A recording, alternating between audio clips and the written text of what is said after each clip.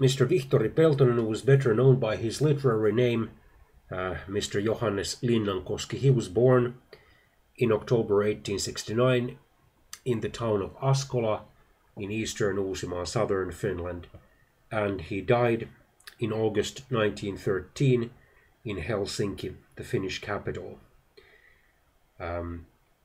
He was a writer. He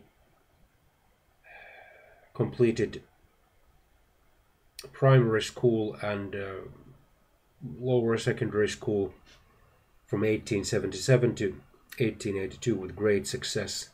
Then he worked in the wintertime in the forests and in the springtime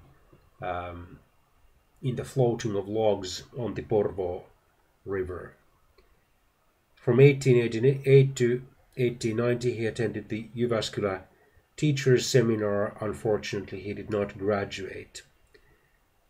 And then for about 1 year he worked in the Porvoo-based publishing company Werner Söderström. Then from 1891 to 1893 he completed his military service. He became a journalist then and a collector of subscriptions to the Werner Söderström company from 1893 to 1894.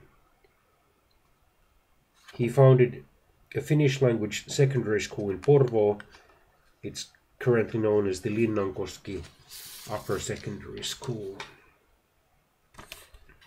In 1899 he got married to a teacher, Miss Esther Druggin. He published his first work of fiction based on the Bible. It was entitled An Eternal Battle. It was published in 1903. And in 1905 he published his probably most famous book, A Song About the Scarlet, or about the Blood Red Flower. He wrote several other books and plays. He died, unfortunately, of anemia in August 1913, aged only 43. He had worked too hard and his health had declined.